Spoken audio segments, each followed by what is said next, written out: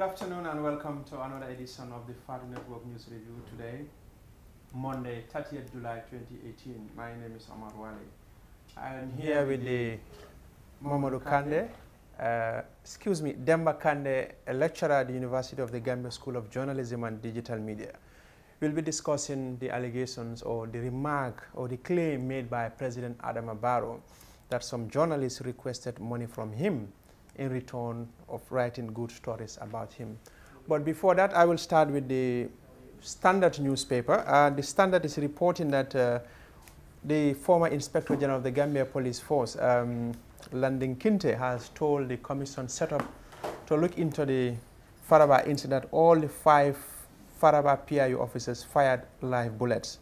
You may remember there was a confrontation between the villagers and the paramilitary, and 3 people were shot and killed. Several people were wounded, including 16 police officers and civilians.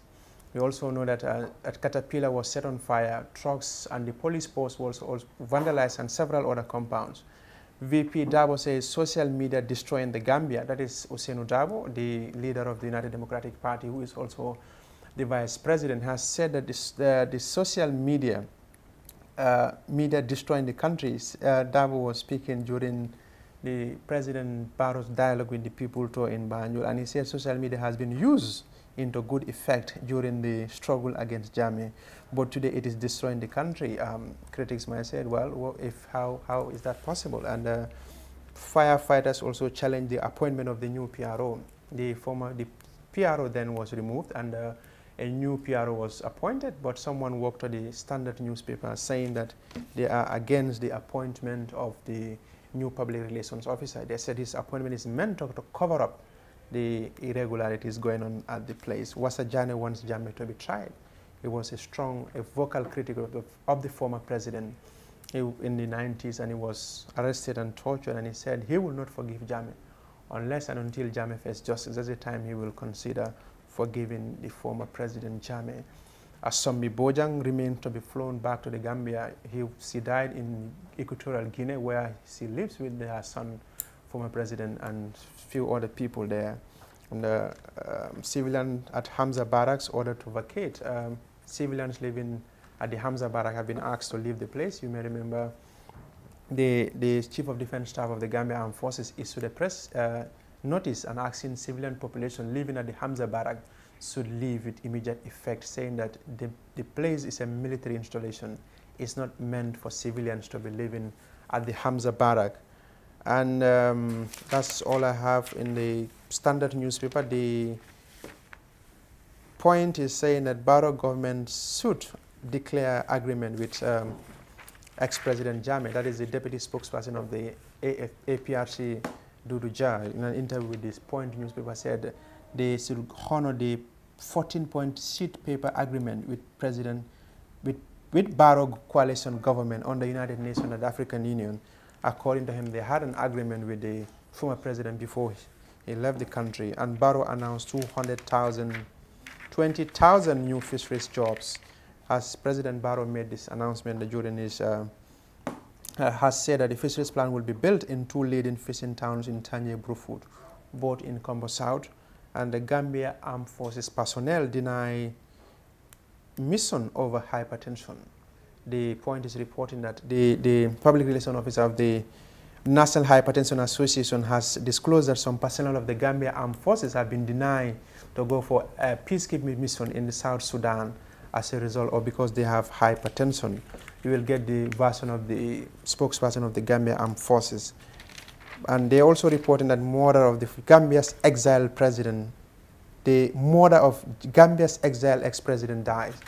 Point also is reporting similar story. And the Foria is saying President Barrow warns protesters. You may remember he had a meeting in Breakhaman where he was saying that now people should respect the law.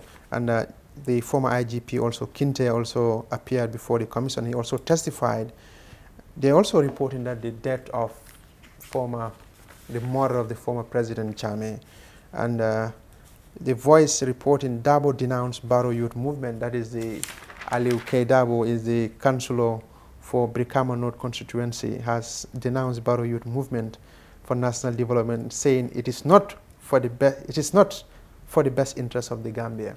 There has been a lot of, can say, a debate as why the need for Barrow youth movement, and the Barrow Jammeh. They also reporting that Jammeh's mother died in Equatorial Guinea.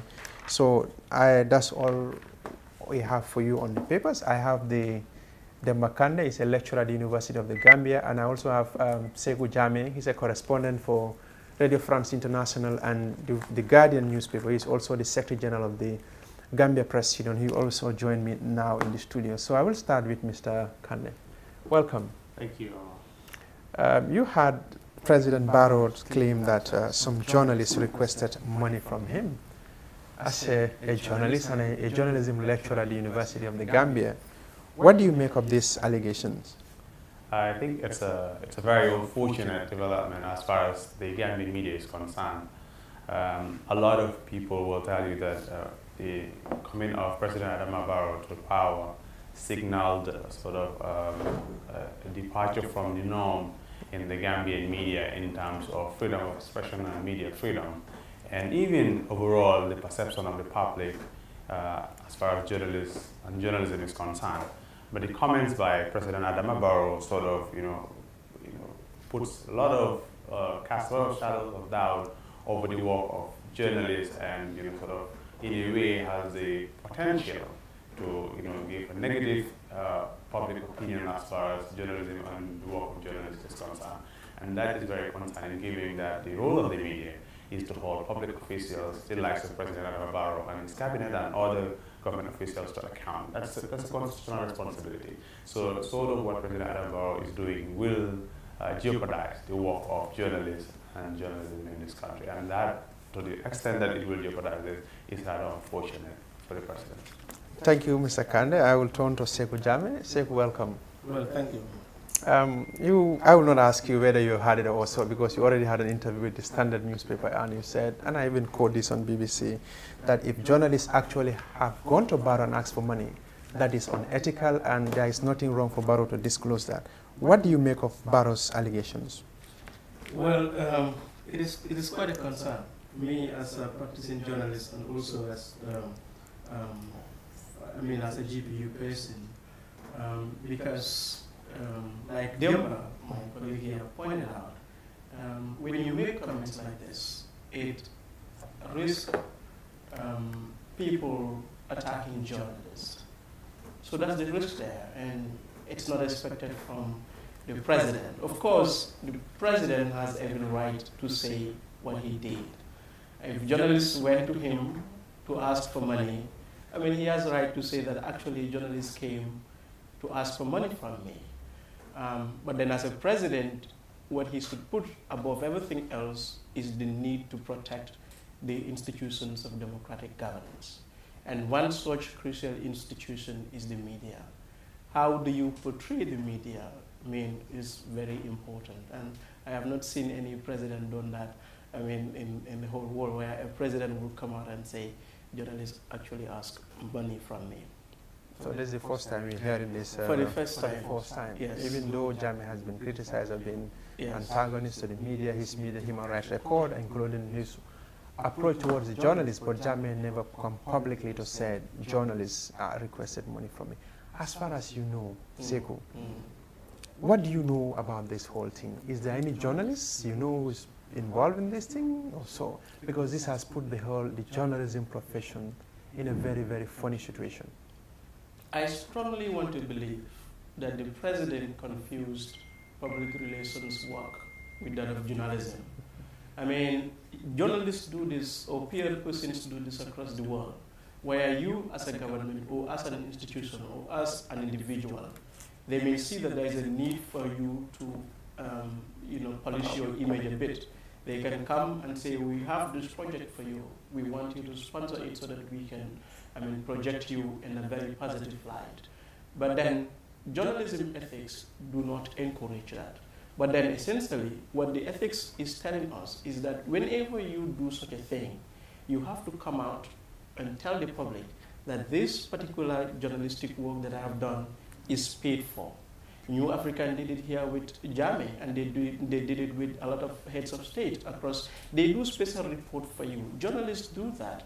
But then I want to believe that the president confused that with PR work. And then I am not saying that a Gambian journalist wouldn't do what Barrow said they've done. But I am a journalist, and I've been here practicing for a while. I know that the kind of journalists that I know and interact with wouldn't go down that line. We've been here for more than 22 years on the journey, beaten and battered, denied even our economic rights, and no journalist went to Jammeh to ask for payment to be able to project him in a positive light.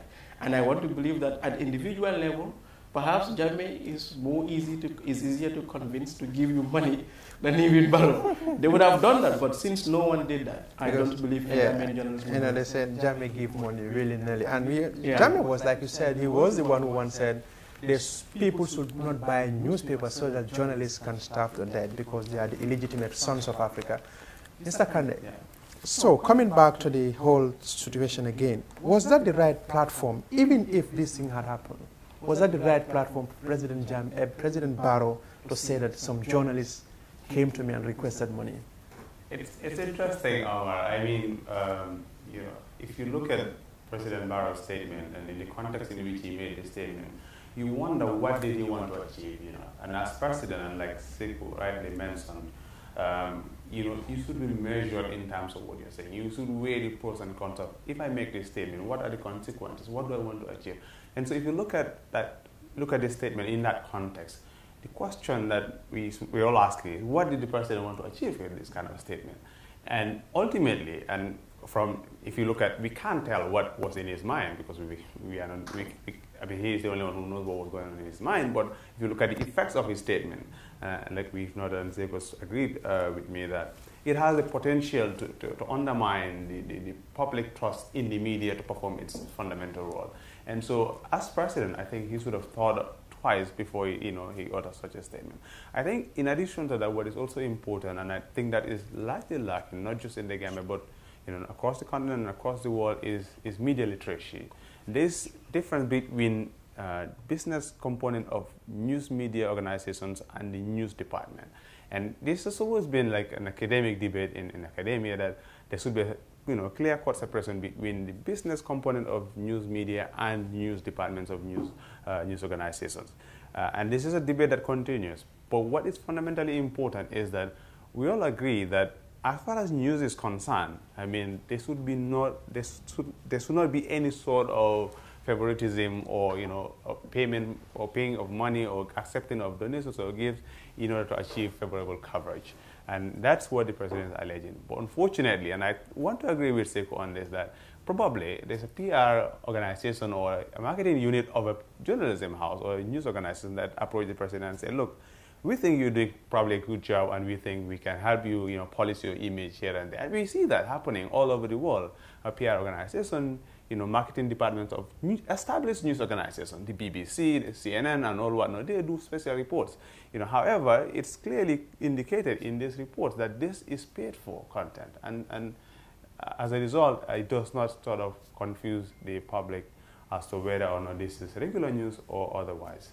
And I think that's important here. So, Sekou, as far as you know, are you privy to any information or any news outlet or journalist that approach Barrow for such kind of things, for doing PR, and he might confuse it with bribery or so?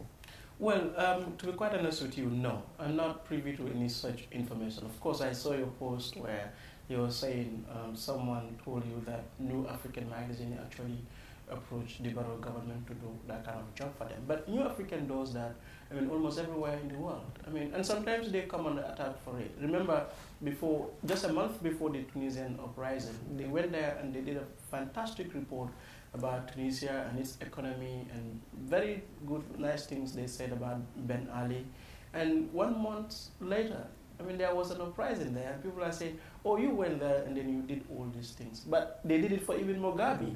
Yeah. You understand? But then, if I were a president, for example, I wouldn't want to miss an opportunity to get some PR job. It's part of your work. People should see the work that you do, and if PR people want to come and do that for me, why not? I will give it to them. For the purpose of clarity, a New African Magazine is a Pan-African magazine that publishes on monthly basis and is circulated, I can say, worldwide. And like you talking about that issue, the editor, like there are two fantastic journalists, Bafo Nkomo and Joseph Worungu, and Bafo has been somebody many describe as a Pan-African because he regularly interview President Mugabe. If what we are saying that is the whole thing, was that unethical for, and like we would discuss, for New African to tell, or I think we're having a problem with the microphone here. They said the low mic, yeah, the sound is, I don't know where, yeah, sound, okay. So was it ethical or unethical? That's an interesting question. I think basically approaching the president for PR work is not unethical. Yeah. And what would be unethical is to approach the president for PR work and present that as standard or regular news. That is unethical to the extent that it's deceptive and you're not transparent with your viewers or with your audience. So that would be unethical and therefore very much below the standards of good journalism or quality journalism. However, like we've all noted, I mean, New African Magazine does this, and in most of their editions, they clearly indicate that this is paid for content. These are sponsored, articles and write-ups and so on and so forth. So to that extent, I don't see that as unethical as far as I'm concerned, because journalism is also a business. People need to make money, need to pay your bills and all whatnot. It's expensive. Somebody has to pay the news. Economists will tell you there's no free lunch. Even in the media, there's no free lunch.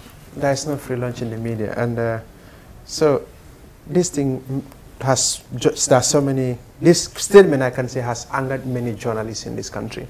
So what is the Gambia Press Union doing as far as this allegation is concerned? Well, we are allowed the debate to unravel and to continue. I mean, these are things that when they happen, you don't necessarily need to come and make a position on it. I mean, we are living in a democratic state. People should say as they deem fit. I love it when I see journalists coming out and say, Mr. President, you need to clarify this. It's not just a matter for the GPU, but everyone as well. I'm not sure this is something that the GPU should essentially take a position on. But I would perhaps take this opportunity to tell the President to be more specific. Please tell us who these journalists are, because without doing that, he is potentially putting into disrepute the credibility of this very noble profession. The credibility of the noble profession. And because when Barrow made this statement, he said journalist. So we have been doing our investigation, and as far as we know, let me make this thing categorically clear. No Gambian journalist approached Barrow for money in exchange for writing good stories about him. Mr. Kadek, continuing with the conversation, President Barrow just made a blank allegation. Like Sekou said, what do you think the impact it will have on the Gambian media? That's a very, very serious question. If you look at the impact, is one of two things. I mean, the extreme version of it would be, where people will sort of, discern journalists. They will, point at journalists and, it's all one. And in some cases, we can say it could lead to some sort of violence. And unfortunately, we've seen at the beginning of the opening of press freedom and freedom of expression and sort of the so-called new democracy that we have in the Gambia, some party militants of some political parties actually taking the law into their own hands and scolding journalists, physically attacking them.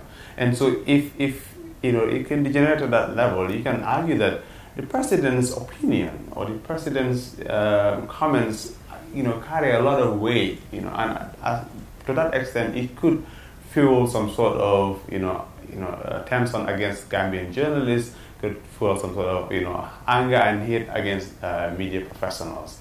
And like Sekou said, if he's not specific as to who is saying this, the anger could be, overly generated and, put against all journalists in this country. And that would undermine our efforts in terms of performing our fundamental constitutional right of holding public officials to account.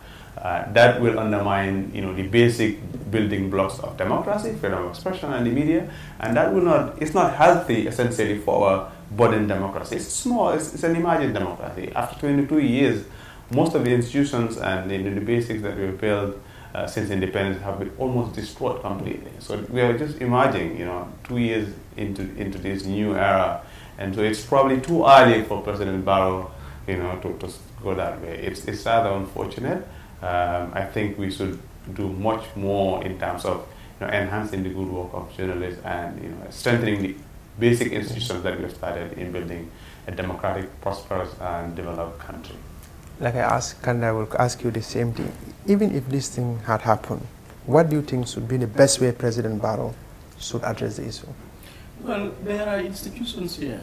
The President could have addressed this to the Minister of Information, and the Minister of Information could have addressed it to the GPU or any relevant institution that could call the journalists concerned and caution them if what they've done is not in line with the ethics of the profession. I mean, I think that's the best way to do. But if the President feels that he still, he still has the right to go ahead and say it, then he should be even more courageous to be specific and tell us who did it. I mean, but it's not, like if I say ministers, took money like that. Yeah. So that's but Barrow wouldn't like that. He would want me to say who. So because that's like putting, you just said ministers. Yes, ministers. So it's like, it includes everybody. So it has to be specific minister, X or Y or... Oh, yes. Oh, yes. It has to be. It has to be.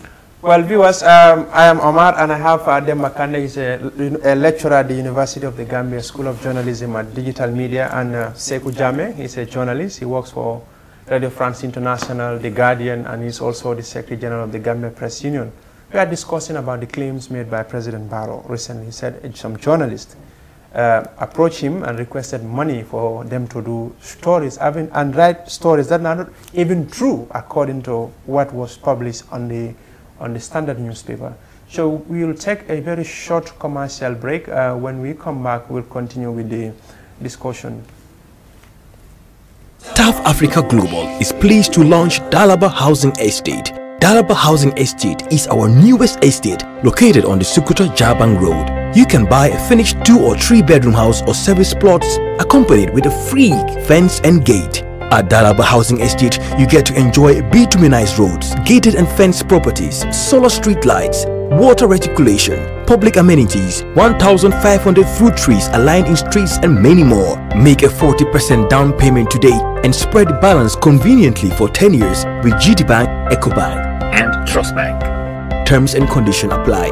Wait, this is the best part. We are giving a discount on outright payments. For more information and exceptional service, please call our office line on +220 4410 233. Better still, call us on mobile or via WhatsApp on +220 376 2333 or +220 776 2333. You can also visit our website on www.tafafricahomes.com. TAF Africa Global. Our experience is global. Our focus is Africa. Welcome back after that short commercial break. I'm here with two, I can say, journalists. The other one on my right side, Demba Kande, lectures at the University of the Gambia School of Journalism and Digital Media. And the left side is Sekou Jammeh. He's a correspondent for RFI and the Guardian newspaper. He's also the Secretary General of the Gambia Press Union.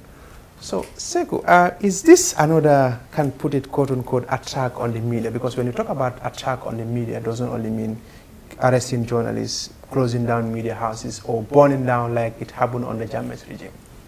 Well, what we have seen is quite a disturbing trend from the president and his government. And in the papers that you reviewed today, you also said Darboe is saying something not so nice about social media. Exactly. I mean, this is a government that, when they were not there, benefited greatly from the media and from social media. And they never hesitated to recognize that when they came to power. And the first few months, or many months of it, we've seen or heard the president say, media personnel or the media, partners in development, I love them. And that is so important to us because for the past 22 years, what we've been having is that President Jammeh used to say that you people represent 0.001%, and that you are enemies of the people. And for a journalist, you can't even have a decent conversation with a Gambian. Once you introduce yourself as a journalist, they will say, oh, no, let me move away from you. Now with Barrow and his remarks, we've started perception changing a bit. We can now sit more comfortably with people that we claim to represent.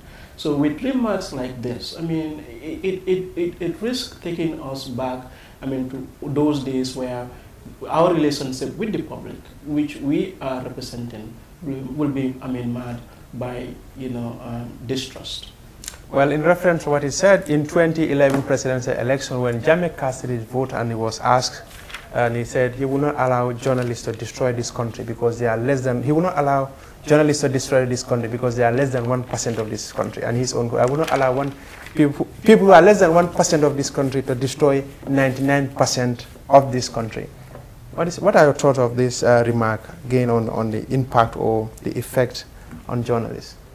Yeah, it's undermining journalists' ability to perform their responsibilities and perform their duties, and it lowers their character, their demeanor, and as such, that will affect their ability to function in a democracy. And I mean, I think another important component to this is that a lot of people might argue, and rightly, that President Adama Barrow has his right to his opinion, and obviously he is.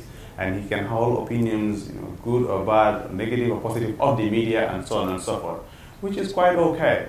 Well, fundamentally, what is important is that when you're holding opinions, this opinion must be grounded, and they must not be opinions that are there to undermine, good governance structures, fundamental institutions in a democracy.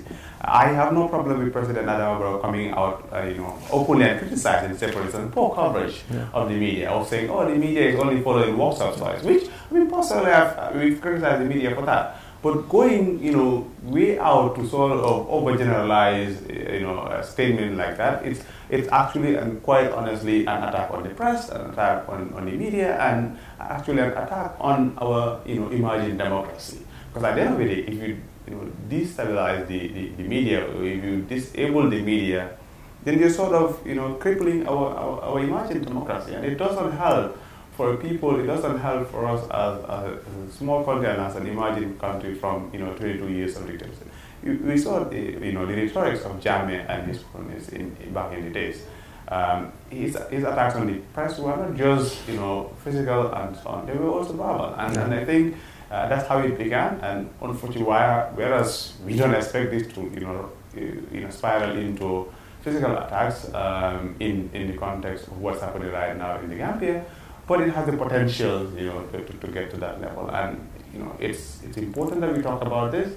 It's important that we find a resolution to some of these issues, and to definitely put a stop to this. Like a comment on the issue, or the comment by the Vice President himself on social media about social media is again very, very worrying. These are very people who a few years ago would praise journalism, praise activists, and so on and so forth. I mean, these platforms, the media, and so on and so forth, they come along with some sort of challenges as well. I mean, it's quite important that we as a people and as a country are aware of some of these challenges. But just because you don't agree with someone, you should not castigate them. Unfortunately, I want to put the statement of President Adama Barrow in a more global context, and you see that this is becoming an emerging global trend. We've seen President Trump in the U.S. Essentially, going all out to attack people that he disagrees with. Essentially, branding the press as enemy of the people.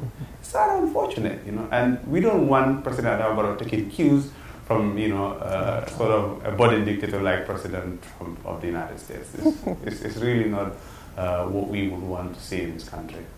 So, Sekou, are we going to continue with the debate on the social media, or there should be these things will be taken more seriously, because the debate is already on? And what do you think the journalists should do now? Well, I think the debate should be taken more seriously. And then I am very happy that you have been quite proactive in bringing together this platform. And when we are talking about it, we shouldn't talk only in the context of what Barrow said. But as a unionist, I will also take it further to even challenge the president, to tell him that nearly 2 years on, since he has taken power, he hasn't done anything that could potentially improve the economic conditions of the journalist. For him to say remarks like that. The tax regime that was here, being used by Jammeh to suppress the press, are still here. The laws that were here to suppress the press, fundamentally, are still here. I mean, so we would want the president to be seen to be doing things that will improve journalism in the country, and not necessarily doing things that will undermine journalism. And yeah. There is always confusion here. What citizens exercising their views on social media, some people take them as journalists, and those they categorize everybody, even those working in the mainstream media. So, what can you enlighten us on this issue? Well, the emergence of social networking sites, Facebook, Twitter, WhatsApp, Snapchat, and so on and so forth, has given enormous power to the general public. However, that's not to be confused with mainstream media houses. And still today, TV is regarded as one of the most powerful media houses. On the other hand, newspapers remain one of the most trusted, media institutions or news organizations. So, still, mainstream media is very, very essential. Notwithstanding, the emergence of technology or the emergence of these social networking platforms and applications have empowered ordinary people, to the level that they can be part of the process of journalism, information sharing, and participate in the governance structure. And as such, in some contexts, they are considered journalists, others consider them, citizen journalists, and so on and so forth.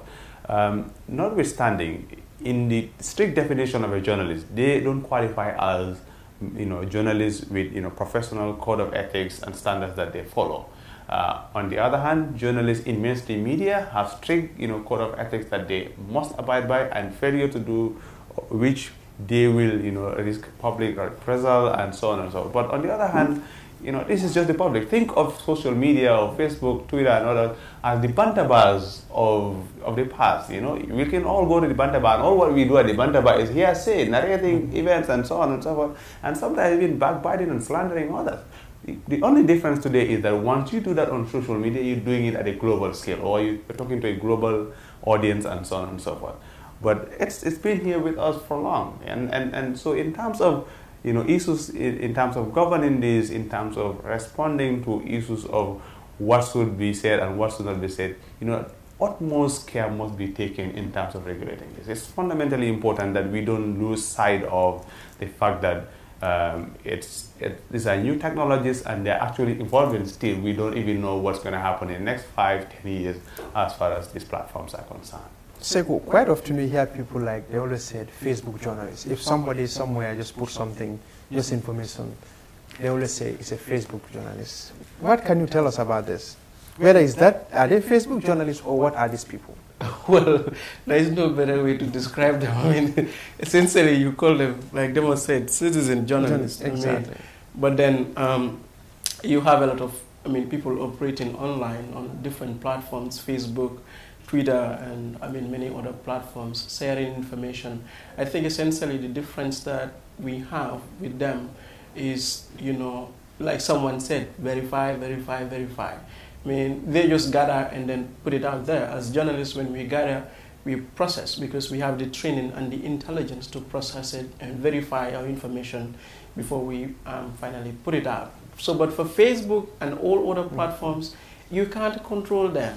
They are, by definition, they are to be, free, so that, like Demba said, like a marketplace of ideas where anyone can come and just dump whatever you have there. But then we should look at the benefits that they have than the, otherwise things. Because, one, they enhance democracy. Trust me. Everyone or anywhere in this part of the world can feel that his voice is heard through, those platforms. Even those in hard-to-reach places where the mainstream journalists wouldn't go. Any topic is within limits. No topic is off limits as far as Facebook and all these social media platforms are concerned. And it's also fun. Every day I love to go out and see what Pata wrote, or maybe what someone else wrote. It makes life very good, So essentially, they're really very good. Well, to add to that, some journalists let me cite one person from BBC, even Africa Service, Kwasi Sapong. You look at his Twitter handle, he will tell you comments here are entirely mine. They are not for BBC. So that's what people should differentiate here.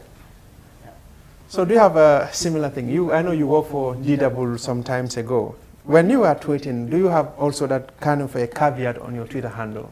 Well, I argue that what I tweet and what I share on my Facebook and all other social network platforms that I use is entirely my view and my opinion. And sometimes I share what I like, and sharing something doesn't necessarily mean that I agree with that or that I like that. Sometimes I share things just to provoke a discussion or to provoke a conversation, and as such, it should be treated as such. And we see a lot of journalists, and I have done I did my thesis on how government officials, particularly international organizations, use social networks to engage young people in terms of governance issues.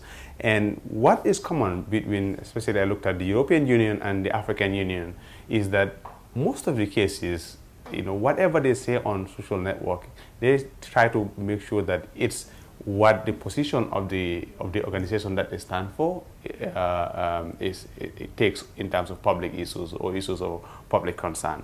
Journalists, on the other hand, did try to distinguish them between what they say as news and what is opinionated, and that's fundamentally important in terms of understanding the conversation on public issues at various levels. And I think, therefore, and I've always said this, that there's need for some level of media literacy programs. A lot of people don't really seem to understand the work of journalists, the responsibility of journalists, the different components of journalism, and so on and so forth. And as such, sort of confuse what it is meant to be a journalist and what the function or fundamental duties of a journalist are. And as such, we've seen in most cases that we see journalists are branded as politicians, journalists are branded as enemies of progress, and so on and so forth. This, for me, called for a more sort of understanding of the natural role, or the, sort of in our context, the constitutional role of journalists, especially public or state broadcasters. Well, somebody's saying that the Gambia Press Union should set standard. Well, we discussed this last time. Yeah. There are standards in the Gambia media. Yeah. I mean, the schools are there. The university, the GPU school, and even private, like inside, they are there training people, giving them values that they need to be able to practice. I mean, in journalism in the Gambia, we do have a very strong culture of mentorship. People go through, extensive apprenticeship before they emerge, as writers.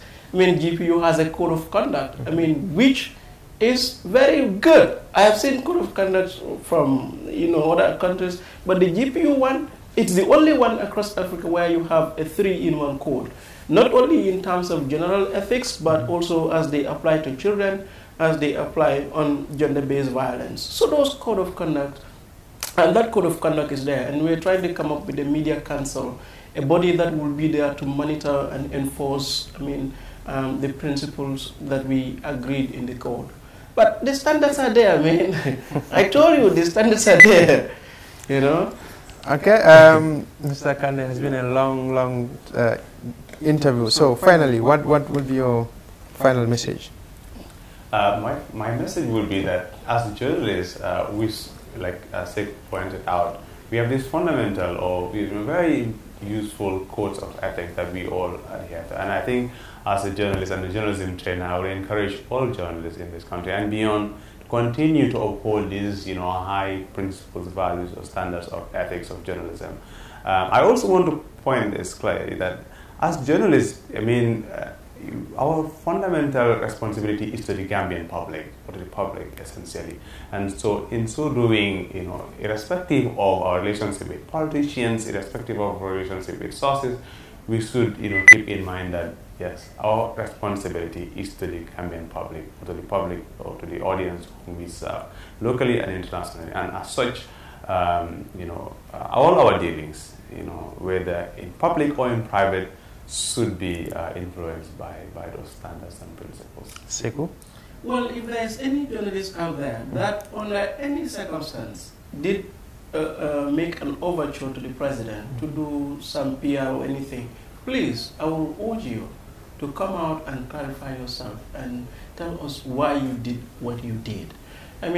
And at the same time also, I will please urge the president to come out more specifically and say who asked money from him. And more importantly, I will implore in him as the president to be the foremost defender of press freedom at all times. Thank you very much, Demba Kande, professor, a lecturer at the University of the Gambia School of Journalism and Digital Media, and Sekou Jammeh, correspondent for RFI and the Guardian newspaper. He's also the Secretary General of the Gambia Press Union.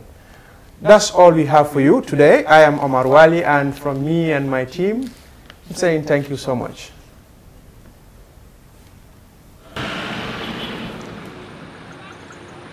Hey, what are you doing here? I'm going to replace my AfriCell 3G SIM card. Why use a 3G SIM card when you have a 4G phone? Replace your 3G SIM card today for the real AfriCell 4G SIM and receive 1 GB of internet data for free. Really? Yes, get 1 GB for free just by replacing your SIM card at any AfriCell outlet with no loss of contact. The cost of bundle from the 3G SIM card is the same for the 4G SIM. And guess what? With the 4G SIM card, you can also connect to the 3G network as well. This is so cool. I'll replace my 3G SIM card right away to the real 4G SIM and receive my very own 1 GB for free. From AfriCell, it's always real and it's for free. Where AfriCell goes, no one has the speed to follow.